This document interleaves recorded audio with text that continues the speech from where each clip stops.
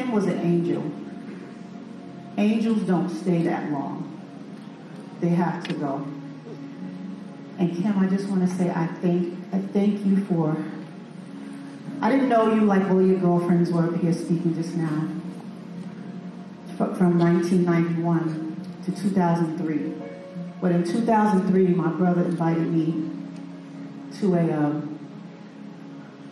boat ride, yacht ride.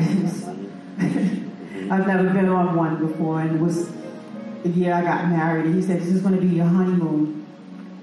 And it was a honeymoon because every day I got to see him and Kim be romantic. But the most beautiful part, I got to know her.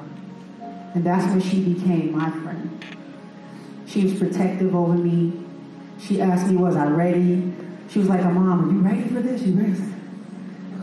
Like, she made me question myself a lot. And I think about those questions now that she asked me now that I'm in the situation that I'm in. Kim was always a protector. She protected me. And every time I saw her, I just felt like I was seeing my grandmother. Somebody was just that much love and beauty.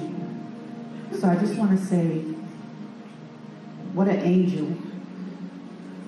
She protected us, and she's still protecting us. I love you, Kim Porter, so much. This is why I'm standing up here, because I don't do all this speaking very well. But I'm here because I just saw you 2 weeks ago. I was just dancing with you.